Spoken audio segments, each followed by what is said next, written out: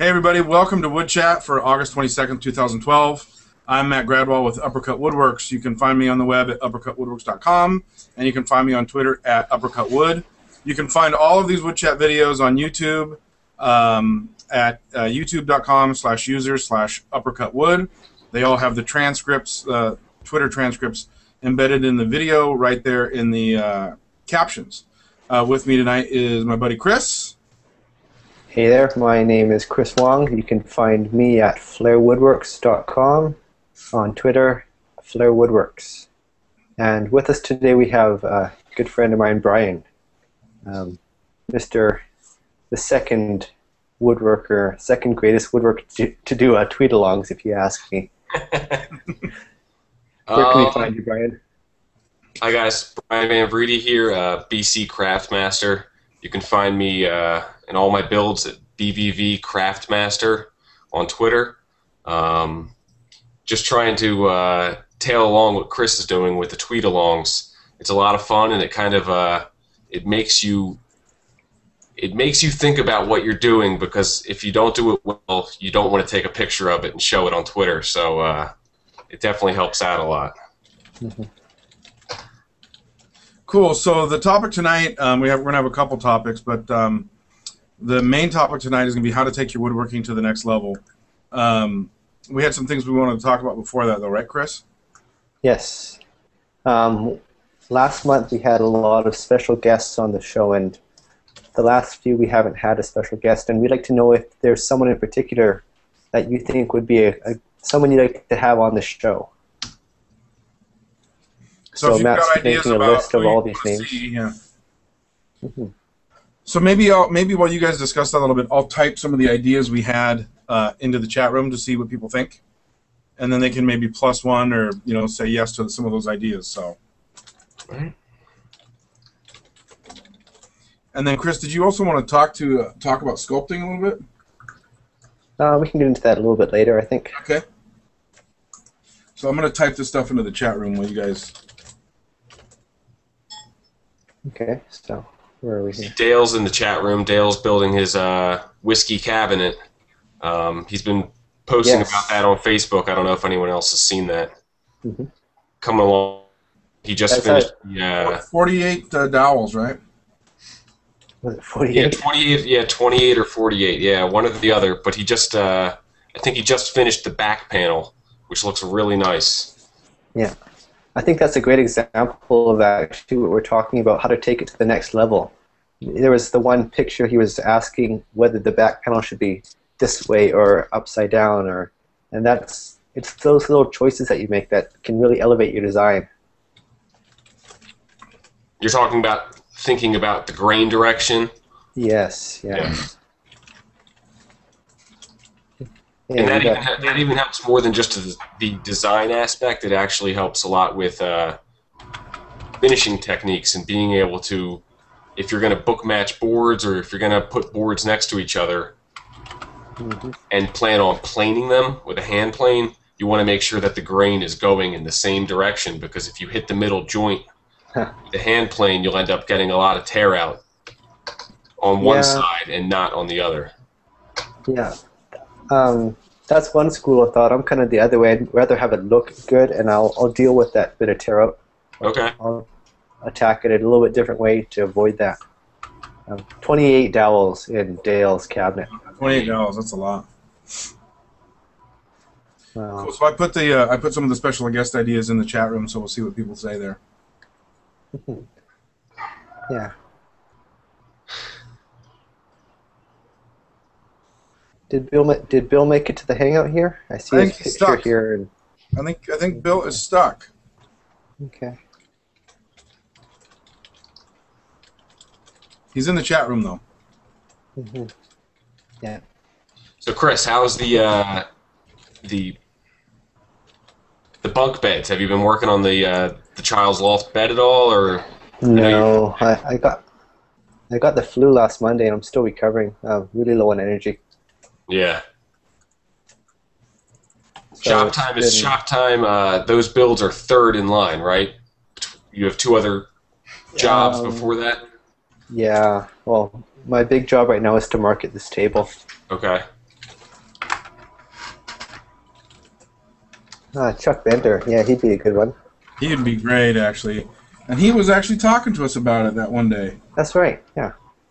So, I'd like to get Scott on here, you know. Mr. Scott Meek. Yeah. Have you guys seen the jointer plane that he's working on? Yeah. He took the picture and lined up his 3 other planes that he offers, and they still were not as long as this jointer plane that he made. Right. When you lined them up end to end, they weren't as long as that? Correct. Oh my goodness gracious. 36 inches, right? I think it was about that, yeah. I don't know if we can find a picture of that. Hey, Bill. Hey, Bill, you made it in. How you doing, man? Hi, guys. How's it going? So Hey, far, Bill. I'm still playing with this a little bit. I'll get Okay. it figured out in a sec. Look, I have my own special coffee cup. Why we paint our coffee cups with 900 colors, I don't know. Oh, and what's this? Dale's building a. Oh, that's the whiskey cabinet. Right. Okay. Yeah. That is beautiful, Dale. Okay, so to kind of start the discussion around taking your woodworking to the next level, I wrote down, I don't know, 5 or 6 ideas that I thought maybe we could help kick off a discussion. Hopefully, people in the room are listening, but I'll type these in there as well. So, one of the things that Chris and I talked about beforehand was woodworking is one of those things where you need to get your reps in, and so, and you need to have a kind of a continuity of skill. Is the only way I know how to describe it. So, for example, the first, anybody can cut great hand-cut dovetails. Very few people can cut great hand-cut dovetails the first time they do it. But if you put the proper practice in, and you do that practice day after day after day, you can quickly improve and quickly get much faster. So that's what I mean about getting your reps in. The other one is, obviously, there's things like classes and books and videos that you can take, from simple things like woodcraft classes on the weekend to going out to Mark Adams School of Woodworking or Port Townsend School of Woodworking or William Eng School. One resources that I always forget that Steve Ramsey uses a lot is your local library has books, and they all have videos and things like that. But a lot of that stuff is obviously free. I'm a guy who traditionally avoided YouTube because a lot of the videos on YouTube were just dorky, and a lot of the comments are full of offensive stuff, and I kind of avoided it. But lately, I've found some great woodworkers on YouTube that I like to watch, and I've been subscribing to them. So if you see who I'm subscribing to, you'll see who I'm talking about. But one of my favorites lately is Doucette and Wolf. I'll put the link in the chat room. They build fantastic stuff, and they do a lot of handwork. I think I've seen Doucette and Wolf. I think when I was actually looking for information on draw boring, table ends, they're one of the only YouTube videos out there, and it's like just music in the background. Yeah, there's no talking. It's not instructional. It's just watch them build. But very nice stuff that they do there. Really, really great. Really great. And then I think the other thing that has kind of been a topic in the past is if you want to take your woodworking to the next level, there's skills outside of woodworking you need, like design skills and sketching skills. And so sketching is a thing where you need maybe a little bit of training and also some repetitions. And you don't have to worry about your sketches being photorealistic. They can be in a computer or in a sketchbook. I think a sketchbook's a great idea because you can carry it with you and use it whatever you want. And then there was one more last one for me, which really worked for me, which was take on a project that you're not sure you can do. And force yourself to do it, even if it means that you might have to do things 2 or 3 times to get them right. But if you never commit to doing something challenging, then you're just going to do the same thing over and over. And so make a commitment to do something that you've never done before, that you might not even know how to do or have the tools to do, and just kind of dive in and commit yourself to doing it and power through. So those are that's a great way to improve. Hey, there's Vic. Yeah, Vic's in the chat room. Matt, I kind of wanted to comment on the first, your first point that you made. Could you repeat that first point that you made? I don't know if you have it written down. You need your reps? Your reps. Yeah. I think I started to really, really take off with my commitment towards woodworking with Mark and Matt and Shannon on Wood Talk Online. I think that's where it really started to be more than just something on the weekend. I started taking it with me to work every morning and listening to Wood Talk Online every morning. Mm-hmm. And then it became I needed to go to the shop every morning. So I was waking up an hour early, and I spend about an hour in the shop every morning.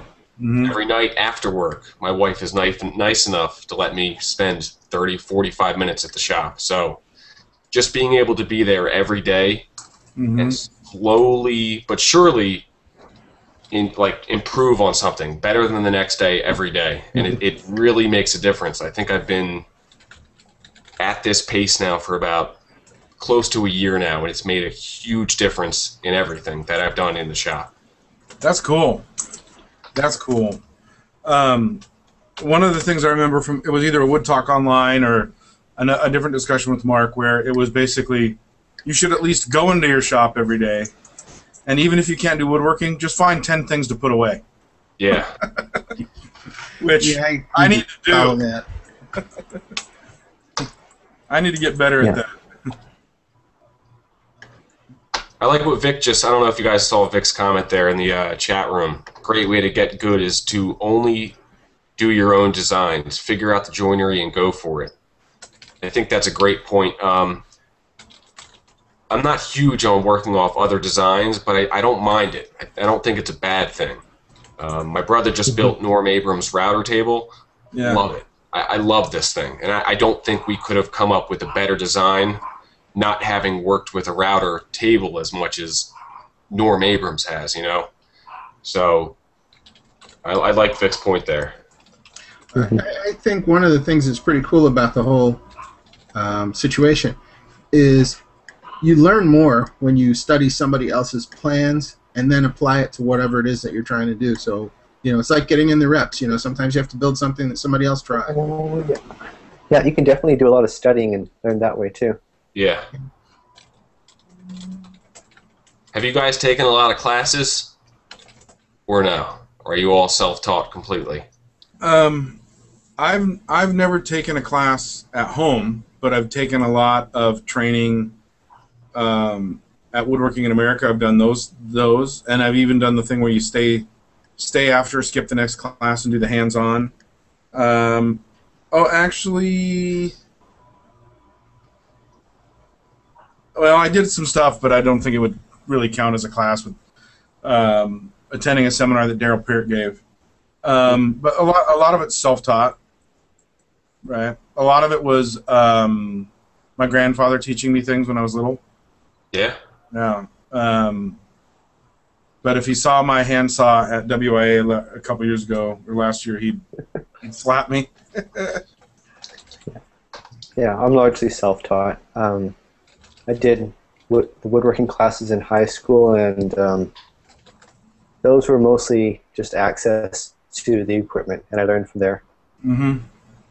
On the screen now, you should see Scott Meeks jointer plane with a few other planes that are absolutely dwarfed by it. That's a monster. I'll try and pull that up in the screen share here. I think I've got it on a screen share. Oh, I've only got a little picture of it anyway. So. Oh, click on the picture. It should bring it up. Scott, I did. All I got was a little beast. tiny. Oh, okay. All I got was a little. Let's see if I got a different.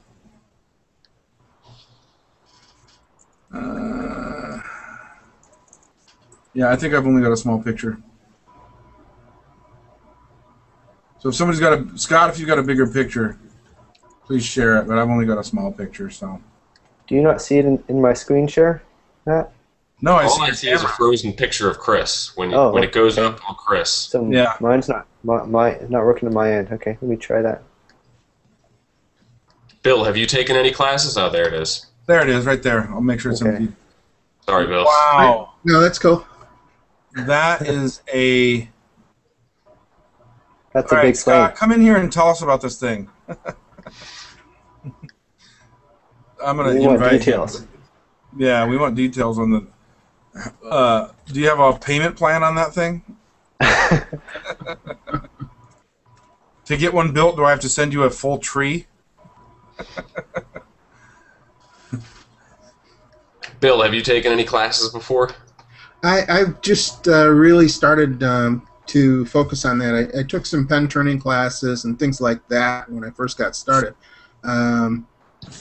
But since I do a lot of CNC stuff, most of my information is either coming offline or through users group meetings. So there's typically not a whole lot of training for that. I think you're a great example, Bill, of how a lot of woodworkers are learning these days. They're not doing the formal education. They're just taking a bit from this over here and from this person over here, and they're compiling it together into something that makes sense for them. Yeah, I admire the things that you guys do. I mean, it's really amazing to see, Chris, you turning out those amazing pieces of unique furniture and everything.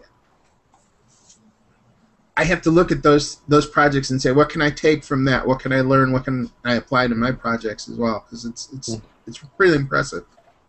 Yeah, there's definitely a lot you can learn from other people. The first class I took was a chisel class. I've taken all my classes at the Philadelphia Furniture Workshop and taught by Alan Turner and Mario Rodriguez, who were both. Two times ago, Alan Turner was on the cover of Fine Woodworking for his crosscut sled, and the last issue of Fine Woodworking was all about block planes, and that was written by Mario Rodriguez. So they both know what they're talking about. But I took a class on chisels to start, and I had a beat-up pair of marbles, and they weren't anything near sharp. My second class I took there was a sharpening class, which was huge. I mean, I would highly recommend people take a sharpening class before anything else, because if you're trying to work with any sort of hand tools and you don't know how to sharpen them, you're going to hate them. They're horrible if they're not sharp. Yeah. Yeah. Hey, Chris, I really like what Scott just said in the chat room. About teaching and learning from? The teaching comment? Yeah. Where Scott said, "I've learned more by teaching than from anything else that I've done," and that is very true. The same.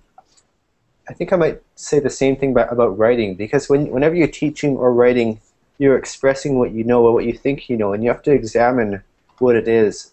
Yeah. And you have to really think about whether it makes sense and whether you are doing it in a good way, because you're influencing a lot of other people when you teach them.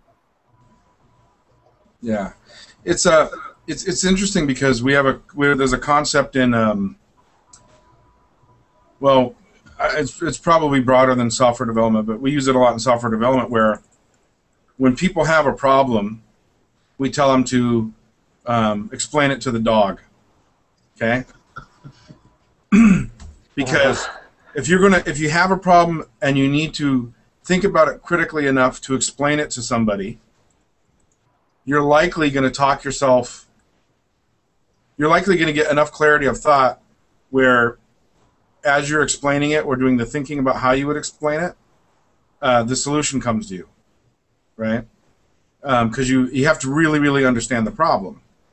Well, it might be the same kind of phenomenon with woodworking, where if you're going to teach somebody to sharpen, and using Brian's example, you have to kind of anticipate what questions you're going to get, or how you're going to explain different angles, or why you would skew, or closing the. You're going to have to explain all these different things, and so you have to really, really understand them. You can't just say, "I was taught to sharpen this way 100 years ago. I know that it works. I don't understand it, and now I'm going to teach it to you." Right? Unless you're Frank Close, you can do that. Yeah. Then you just say, "This is the way we do it. We're done." Yeah. There's a quote I've got on my website from Frank, and the quote is, "I use a pencil." And that was in response to someone asking him why he uses a pencil. Yeah, and he just goes, "I use a pencil." Yeah. Okay. If it works for you, hey, you can't knock him for that. No, he just. Yeah, I have some really good videos of him. He's just, he's great. He's great. And I have a good. There's that video of him where I think it's with Chuck Bender. He does a dovetail contest, and Chuck looks at him and goes, "Frank, you suck," because Frank just totally kicked his butt time wise, and his dovetails just fit together, just boop, and Chuck just goes, "Frank, you suck." The Hand Tool Olympics might be in Pasadena now, right?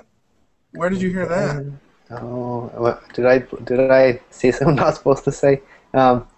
There has been talk about trying to organize someone to get it started.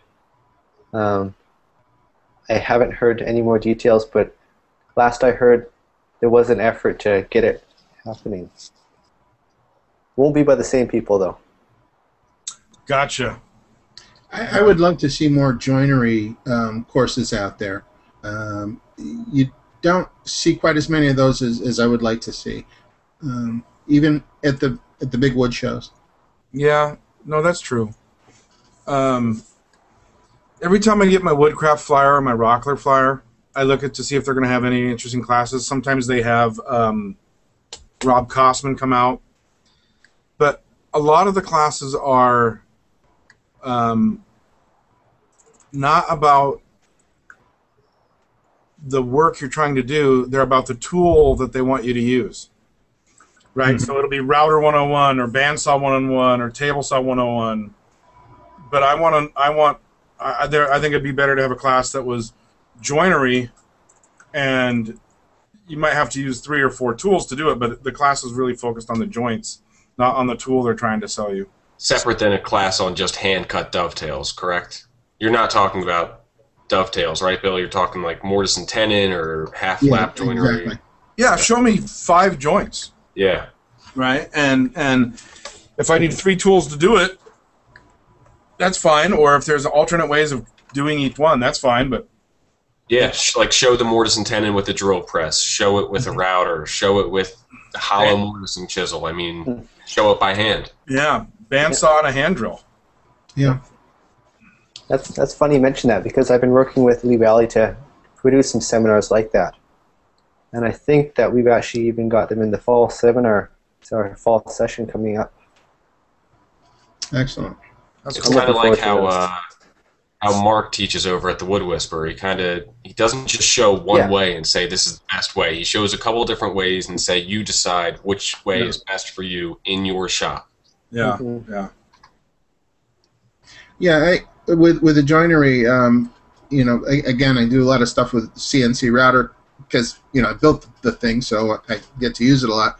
But we come up with different ways of doing old style joints using the router. And nobody really teaches that. It's just you try it for a different project, and if it works, great. You save the program. But there comes a time when you need to take hand tools to finish the joinery and things. And if you don't know how to sharpen your chisels and other things, you're just gonna be lost. Yeah. You know what? I think that's another point of taking your woodworking to the next level is when you're able to combine both power tools and hand tools to not just try and get the joint correct on the first shot off the table saw or off the router, but going back and forth a couple times using a shooting board or going back and paring away a little bit with a chisel and just keep testing it. It takes a lot more time, but the joint, I mean, it's you don't have to go back to it or look at it later on in the project and be like, I wish I would have done something about that. Yeah. I think that the mix of hand tools and power tools, what it really does for me is it makes things efficient, and it allows me to do things that I can't do otherwise. There's a lot of stuff I do that, especially with the curves, that is really impractical. It'd be so time-consuming to build a jig for a power tool. And knowing how to do it by hand, it makes it so much easier, quicker, and I can get as good of a result. Mm-hmm. Yeah, there are definitely things that you can only do by hand. Mm-hmm. Have you given any thought, Bill, to that table challenge I posed a while ago? Yeah. What's Yeah. the table challenge for people who aren't in the know? Yeah, I'm going to find a picture. Last Christmas, I built a sculpted ash table with a curved beam and a funky tabletop, and I challenged Bill to build it with this by CNC. Ah. I think Chris even said he would send it in the wood too. Yes, I did say that. I did. That was before I thought he's in New York, but I still might do it. Part of the problem was I was looking at his twisted table at the time, not this one. So, I was all over that twisted table. I thought I could pull off part of that. Yours is more of a challenge. I think I could do it, but it wouldn't be as... There's a point where machining and art separate. Yeah. And yours definitely would have the art to it. Yeah. I just finished reading Wharton Esherick's book. It's the Journey of a Creative Mind, I believe it's called. And one of the quotes there was something along the lines of every year he'd have someone, some manufacturer approach him looking for a design that they could mass produce, and there just wasn't any because of the sculptural element in his furniture. It just was impractical to make by machine. Mm-hmm. Here's the table that I'm talking about on the screen here. Yeah, just analyzing it from a machining standpoint, the top table you could do very easily. The pedestal foot you could do very easily. What is difficult is the compound curves of the is that the riser? I'm not sure what you would call it. The leg of the table. That's where it gets real dicey. Yeah. Yeah. It reminds me kind of an axe handle. Yeah. I guess that'd be a 3-axis lathe that you'd use. I don't know how. Realistically, I'm not sure how you do that. At least a 4-axis. 4-axis? Yeah. It's the 4th axis rotation? Yes. You'd suspend a long piece between centers, just like you would on a lathe, and the router would machine in 3 axes around it as it rotated. Are you talking about making this out of one piece or 3 separate pieces and putting it together still? 3 separate pieces. Okay. Yeah. Yeah. Now 4 pieces would be interesting, huh? But I've already got too much of a challenge here. Yeah. That was a really fun piece to build. That was actually a quick build. I think it took me 1 day or 2 days to make. And I wouldn't mind making another table like that. Yeah. I may. I don't know. My ego might not let me back down from that one, but my brains are telling me that I should. Yeah.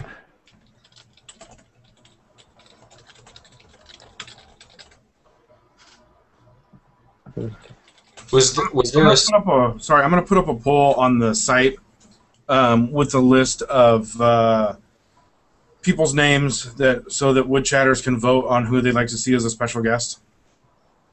Sure. And if you can put a box or something saying add another name to it. Yep. That's easy. Okay. Gotta go catch up in the chat room here. Yeah, I've been like I said, I was going to kind of be in the shadows today monitoring the chat room. Yeah. Yes. How's that happening? How's that working?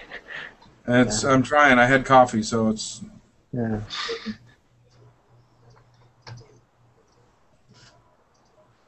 Let's see.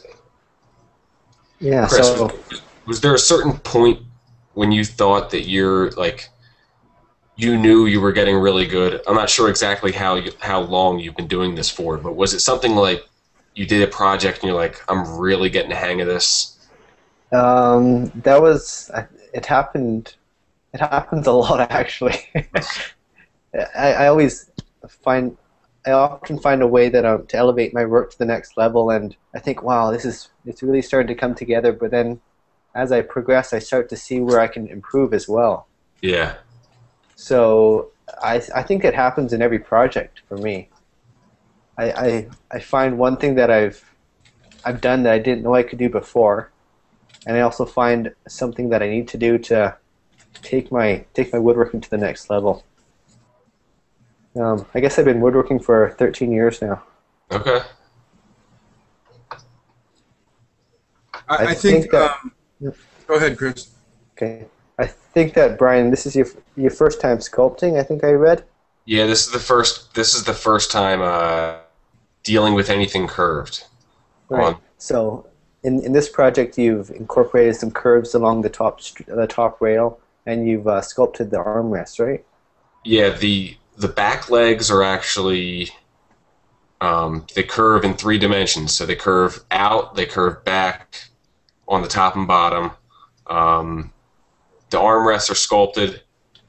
The stretchers are curved, and that's actually a compound joint into the back legs, because the back legs curve out if you're looking at the bench from straight on, and the stretcher curves into it, down into it. So that was a completely hand fit into there. It was about 3 hours to fit that in there. Yeah, it definitely takes a lot of time. Can you make I'm blowing up There we go. Got the full-size image here coming. Wow. What is your internet service up there in Port Moody? Carrier pigeon? Yeah, I have to turn the pedals a little bit faster. Yeah. I don't know. Yeah. Let me go back. That's a little bit too big. I've got some issues with the family uploading stuff, I think. It's beautiful figuring on that wood. Yeah, it's a heavy piece of quarter-sawn. And I'm actually starting to like the armrests and the back top stretcher are from different. It's from a different piece of wood, and we're planning on fuming this with ammonia. And I'm a little worried that the tannin level is going to be different, and that they might fume completely different. Mm-hmm. What will the fuming do? I'm not familiar with that technique. It's where you make like a plastic tent, or you use like a big enough cardboard box, and you put a plate of ammonia. Not household ammonia. Household ammonia is 5%. Normally, I think it's like it's a stickly thing, and you would use aqueous ammonia, which is like 28%. And I think they use that a lot for blueprints and print shops, and it's really caustic. It's really bad for your health. So I've read that you can use janitorial ammonia, which is like 15%. So I think that's the direction I'm going to go. But if you fume it, if you leave it in the tent exposed to that ammonia, not touching it or anything, just the gases come in contact, and they mess with the tannins of the oak, and it darkens the wood. And after you pull samples out after like 2 hours, 6 hours, 7 hours, and it gets darker each time. And that's basically what it does. It penetrates like a 1/16 to 1/8 of an inch deep. It's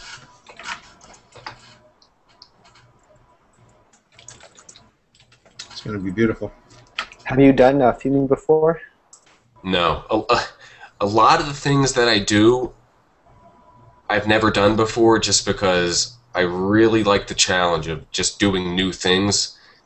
And if it doesn't come out well, most of these projects are for family still.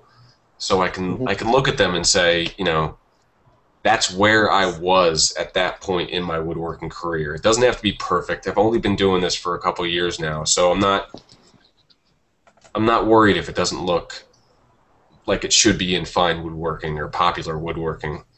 So yeah, every project is a learning experience, right? Exactly. So you'll find a lot of times I'm saying this is the first time I've done this. Vic wants to know where you get your ammonia from. I still haven't found it yet, but I think I know where I'm going to get it. There's this place called Donjon, Donjon, and they're all janitorial. I mean, it's everything they have is industrial grade. So I think that's where I'm going to find the ammonia, because I've read that it's like $10 for a gallon, but shipping is like $39. Yeah, it's if you ever see a box that's coming to you from a shipper that says ORMD, it's other regulated materials, and there's some of the stuff that they can't fly, and they have so the shipping for that's really, really bad. Yeah. You get a box that says ORM on it. That's the problem. Scott says I'm on a watch list if I buy ammonia. Yeah, yeah. I wonder which kind of, if janitorial ammonia is okay or if it's aqueous ammonia.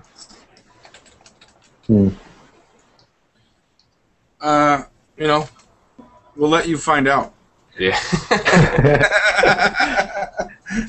Yeah. Yikes. Yeah. I read about theming. I'd never done it before. I've also read that you can get the same effect more safely using a dye. Yeah. Have you considered using a dye? We have, but I think we're pretty set on trying this. The fact that it's not going to blotch, there's not going to be any runs. I mean, it is what it is, kind of thing. I like that. We've done black oak before, which is where you take like rusty nails and vinegar. Yeah. And we've done that. Came out awesome. So I think we're ready for another science experiment in the shop. Yeah. The guys in the chat room are saying how hazardous ammonia is. You do have to take precautions. Yeah. A lot of precautions and be very careful handling it. Get some good filters we have 3M like the big respirators, but I think we need to get more than just the filters we have now. We need to get some other filters. Yeah, the 3M masks have different cartridges you can put on, and the different cartridges are meant for different things. So I would definitely make sure that you have the right cartridges on. I would also think about eye protection and other skin protection, and then I would also think about just gloves. Open windows, man. Yeah. Just just do it outside, maybe. Yes. Yeah. You can get the MSDS for the ammonia and for other things, and that'll give you some indication. And also, law enforcement agencies have material safety handling books for hazmat. They could help you tell what's required for dealing with a specific chemical. Okay. Yeah. Loogie in the chat room asked if I was going to disassemble prior to fuming. That would sure help make it more compact for fuming. I was actually on Twitter last night talking to Matt Keeney and Greg Paolini about this. We have raised panels, and we're draw boring all the mortise and tenon joinery. So we're trying to decide if the pluses and minuses of it. If we draw bore everything and bring everything flush, sand it down, plane all the Wenge dowels, that means that the raised panels are stuck in there when we fume it. So there's a risk of the ammonia not coming back. Yeah, and if there's any wood movement, you might get lines, right? Sight lines? Yeah. But if we fume everything separate and then put it together, after we draw bore it, and sand down the pegs and chisel down the pegs, we risk marring the wood and maybe sanding through the fuming. Now, if you fume the panels and then seal them, will that protect them from further darkening when you fume the whole piece? That my brother was actually said that tonight, that we should maybe do the panels separately and then put it all together, seal the panels completely with whatever we're using, and then fume it all at once. I think that would actually work. Yeah. Yeah, time for test pieces. Yeah. Yeah. Are you going to tent the whole piece in plastic and then use a pan of ammonia? Is that your plan? Yeah, yeah. It's. I might be able to get a large enough cardboard box for my work too, and if I can get that, I'll probably use a cardboard box. And will that hold the fumes, or you need to plastic over top of it, or? I think you need to make some sort of base. I mean, I've seen there's 2 good articles on fine woodworking, and they kind of made it seem like it wasn't. I mean, I know everyone's kind of all about hazmat and everything, but the articles say it's dangerous, but they kind of make it seem like it's no big deal. The one guy says, "Oh, I just put my dust mask back on or my respirator back on every time I reach in," but it's not. I don't know. It's not something I would fart around with. Yeah, I know. I'm going to take caution, but it doesn't. I don't think they. I don't know. I don't want to say they weren't being safe about it, but they made it seem like it's everyone can try it in their shop. And so I think that if you were to pre-fume and then assemble, and then you were to have spots that you needed to touch up, and you refumed, I don't think the spots that were dark are going to get much darker. Do you know what I mean? Like hits fuming, fuming is stops. a chemical reaction, and at some point it's going to be done. Okay. Right. And so I would do a test piece where you fume an entire board, maybe on one half, make some sand marks or plane marks or whatever, and refume it and see what happens. But yeah, it's not like you're applying another coat of stain or dye. The tannins react with the ammonia. There's a chemical reaction. As soon as the tannins have and obviously if you only fume it a little bit and the reaction's not complete, you can obviously get the reaction to continue. But if it's fully fumed, it's kind of done. Yeah. Because the ammonia and the tannins are done, and it's not like the ammonia is gonna sink in deeper and make the surface darker, right? And so then I think if you were to have a spot where you exposed fresh wood with fresh tannins and fume it, I think you'd be fine as long as you left it in long enough. Yeah. Because I think we're trying to take it pretty dark, so if we do have to hit up another spot, I think we'd be able to do it. Yeah. So I think that especially if you're gonna go very dark, I think you're good to go. So Bill, I have a special treat for you. You'll love this. So one of the ways I'm gonna well, I don't know if it's gonna elevate my woodworking, but it's definitely gonna help me. Last year I did these awards for some Boy Scouts. It was kind of a charity project I did where it was a plaque for their arrows, and I laser engraved in a design. And I had to find basically a makerspace that had a laser engraver to do the laser engraving. And even though they gave me a good deal, it was still something like $14 per award, and there was like 20 of these things. And so basically I made no money on the Boy Scouts deal. Well, I found out that my work here at Microsoft, we have a 80-watt laser. Oh, sweet. And employees can use it for free. No kidding. I need to work for Microsoft. Yeah, there's a whole. There's an entire shop. We have 3D printers and drill presses and things like that. And as long as you get trained on the laser, which I just got trained on it last week, I can use it, and it's open 24 hours a day. Wow. It's just a card key system to get in. So, so I think about incorporating, the primary thing I think I'm going to do is do some engraving and then also do some router templates. Beautiful. So, but there was one cool thing I saw at the Create Space. Using 5mm plywood, a guy made a notepad by essentially taking a long piece of plywood like this, and in the middle here, he cut a series of offset curves, so he never went fully through, and it made the plywood flexible.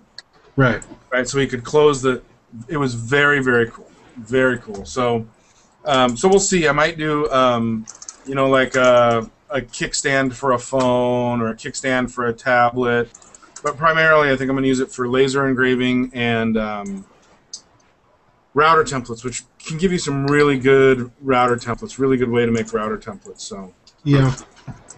Yeah, there's a lot of people who do laser cut router templates. Sometimes they'll do them out of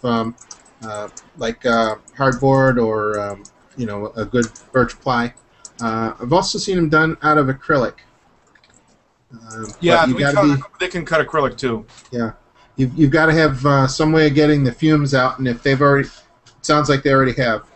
Well, so because it's Microsoft and there's OSHA and there's all these different regulations, they have a very good system for handling the fumes. It's in a building where people have offices, so they can't deal with any of that. So they have a real industrial system for filtering and exhausting and stuff like that.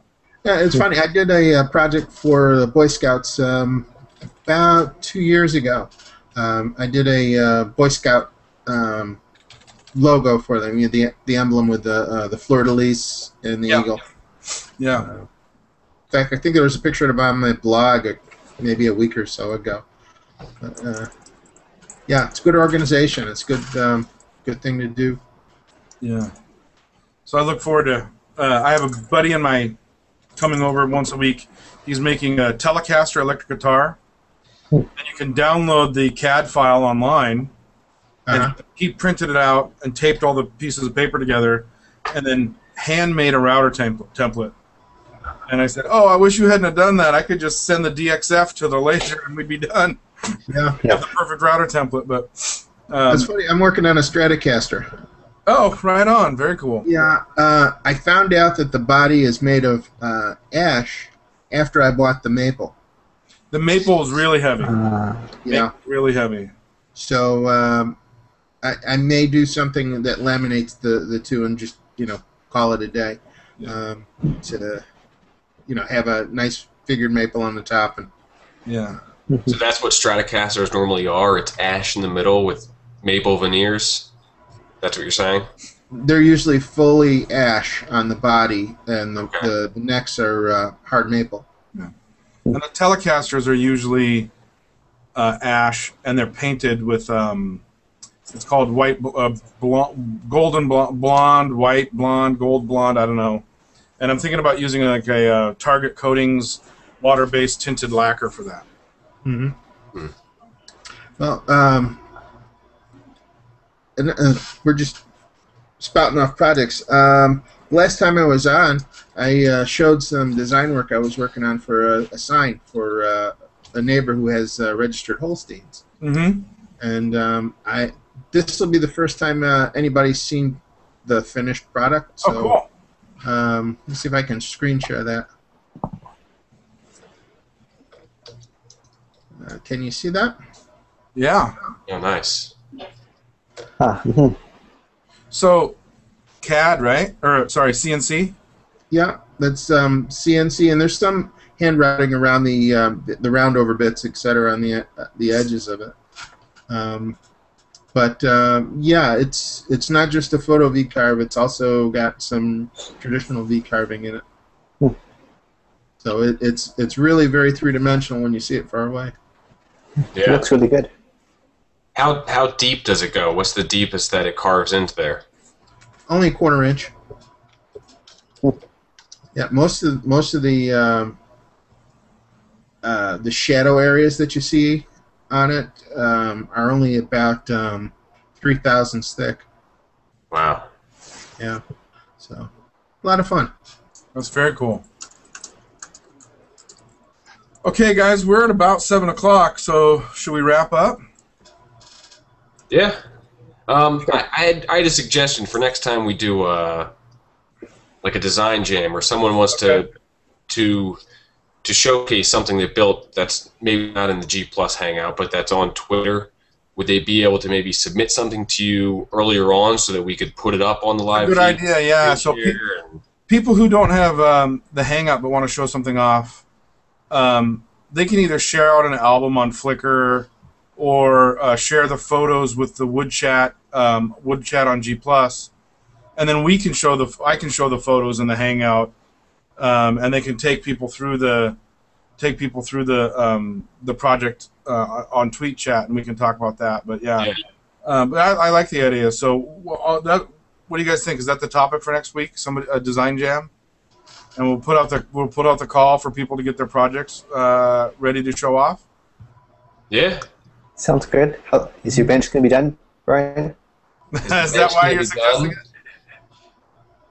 I don't think so.